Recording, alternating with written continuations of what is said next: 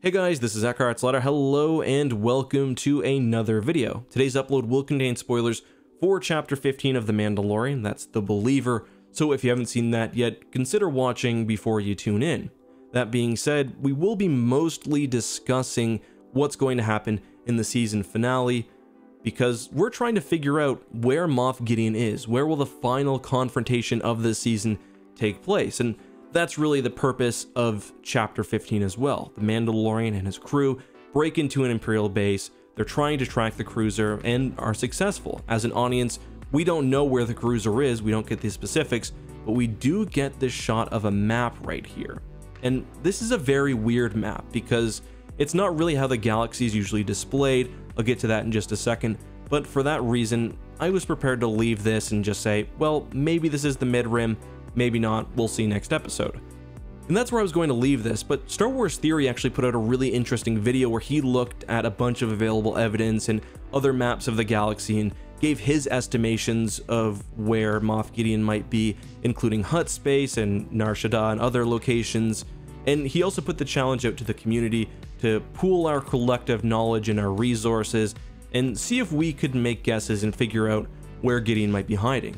And this is fun for Star Wars fans. This is the kind of stuff that I enjoy, especially with a show like this on a weekly basis. So here we are. Why did I say this galaxy map is weird? Well, the Star Wars galaxy is not usually portrayed as having these sort of long slices for regions or whatever else. And I'm sort of at the point where I figure this might be representing hyperspace lanes, or it could just be graphical options or something else. When you usually see the Star Wars galaxy, the most prominent sort of defining feature would be the proximity to the core, because you've got the Star Wars galaxy set up in regions. You know, you've got the core and the deep core, you've got the inner rim, you've got the expansionary region, you've got the mid rim and beyond, all the way out to the outer rim and unknown regions. Then within those sort of areas, you sometimes have smaller sectors, but nothing like this that goes, you know, halfway across the entire galaxy. That's why I was ready to give up, but there's been something nagging at my brain. And I knew that there was one point in The Mandalorian where the Star Wars galaxy was portrayed in a weird way, and I knew it was related to Tatooine. And I'm going to show you guys why. Because I figured it out. In episode 2 of this season, the one where the Mandalorian is dropping the frog lady off to her planet, we get this map. But this is not how the map is presented in the episode. Just gonna scroll out like this, and I hope you guys don't mind this sort of guerrilla style video making, but I thought you'd appreciate being able to follow along with my mouse, even though I'm just in Photoshop. But this planet right here is Tatooine, because we know that's where the Mandalorian's leaving, and we know that's the start point for his journey. This is weird because Tatooine is always portrayed in Star Wars as being somewhere down here, somewhere in the galactic southeast. And here it's sort of in the northwest, or the northwest. We don't have the exact kind of orientation here, but you get the idea.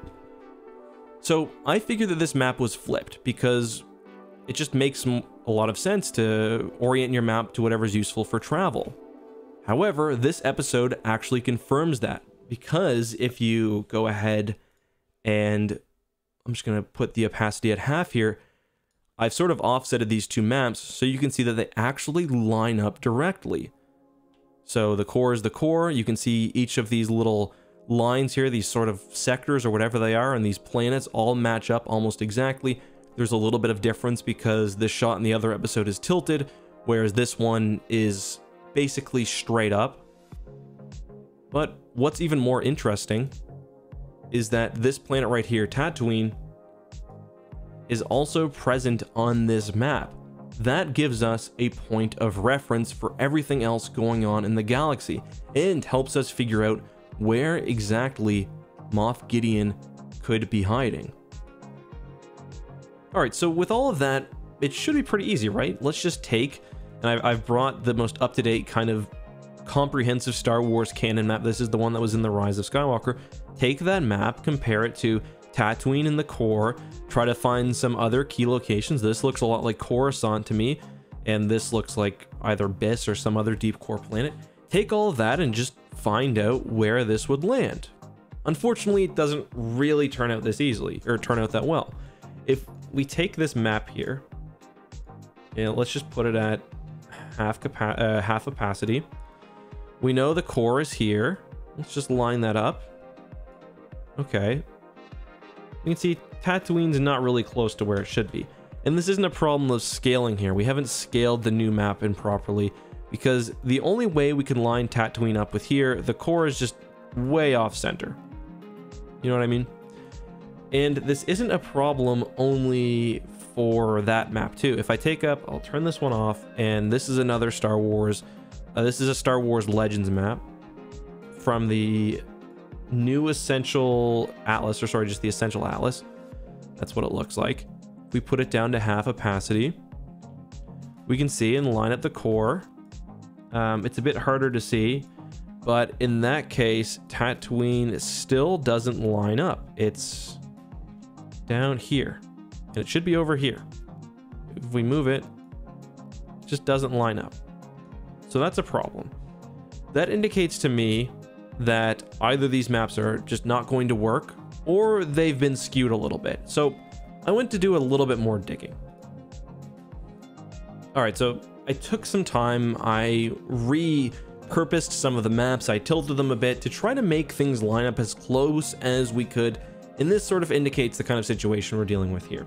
If we look at this map right here of the galaxy, I took the core, tried to make it as close as I could, and I do think that this could still represent the sort of center of the galaxy, albeit not the core region itself, which could be slightly askew. I lined up Coruscant because I've kind of basing my assumption on the fact that this is Coruscant. It also tends to line up with Biss actually right here, which is interesting, and Tatooine. So we've got a skew of like, I don't know, like 20 degrees off to the left here. And we'll look at where that would place this in just a second. But I also did the same thing with the canon map, and if we take a look here, I again used Coruscant and Tatooine as reference points, and the map sort of works, but it also kind of falls apart. Interestingly, the rim itself kind of follows the trajectory nicely. We can see Coruscant here. The core is pretty close to where it could be. Tatooine is here. The problem is the rest of these dots seem largely to be made up, so it's kind of hard to tell whether we're doing something right or it's just kind of working out that way.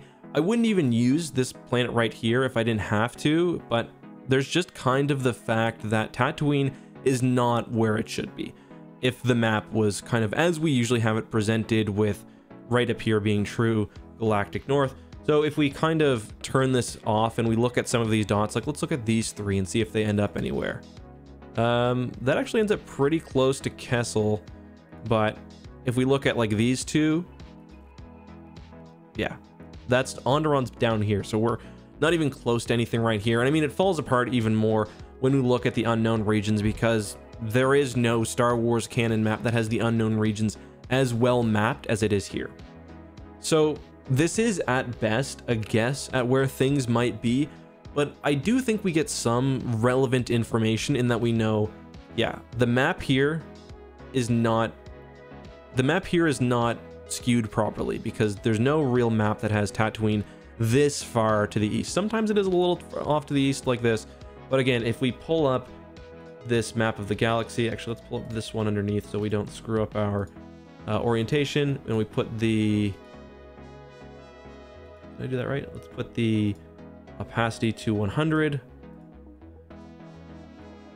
can see Tatooine is just, it's just not that far. At least not in reference to the core. So it doesn't quite work out.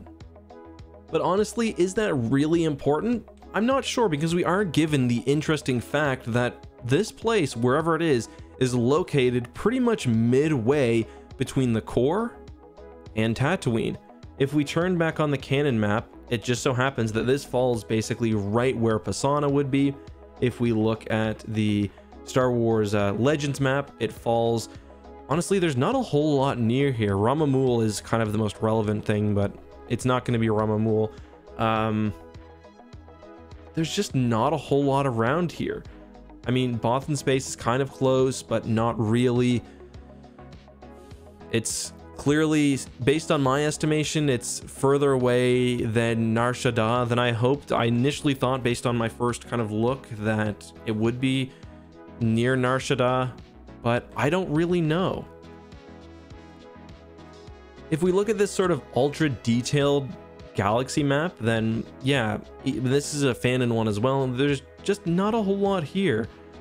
Like nothing that's ever been super important that jumps out at me. And again, we're looking in this sort of region right here, as yeah, this is where The Mandalorian is going to take place for its final episode. I think the best guess would be Pisana. Maybe there's something there with what we got in The Rise of Skywalker with the Sith Blade or whatever else. I hardly remember what happened in that movie, but I think more likely this is just a new planet. It's not something we've been to before, or there's also the very real possibility that Moff Gideon is just in space somewhere. He might not be in some system or near a planet. Maybe that's the even more likely scenario at this point. There is also the possibility that Moff Gideon is currently traveling, which I think is an interesting idea.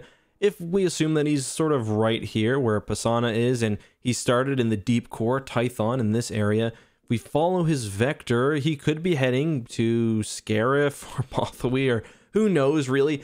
There's also the very clear option that maybe he's just heading back to his home base. Gideon could be going back to Navarro, and I think that's perhaps the likeliest option, even though it's kind of a boring one. Maybe he's returning to the test center on Navarro because he's got his new samples. He may not be aware that it's destroyed, so kind of a boring answer, but perhaps the most likely one. I think the mistake that most people are making, which is understandable, is kind of, let me just minimize this map, kind of ignoring the fact that this map is kind of off skew. And if we do even just look at this planet as Tatooine, we know that Tatooine and Navarro are very close. We don't know the exact location of Navarro. I believe it makes sense that maybe that's where he's going. But guys, just my thoughts. Let me know, where do you think Moff Gideon is? Where is he going? Where will the finale for season 2 take place of The Mandalorian? All of that and more, please, in the comments. Let me know if I missed anything as well. This is not my strong suit necessarily, but I did enjoy looking at these maps. I cracked open the Galactic Atlas from Star Wars Legends, which is always a fun time. Until next time though, guys, have a good one, be safe, and may the Force be with you.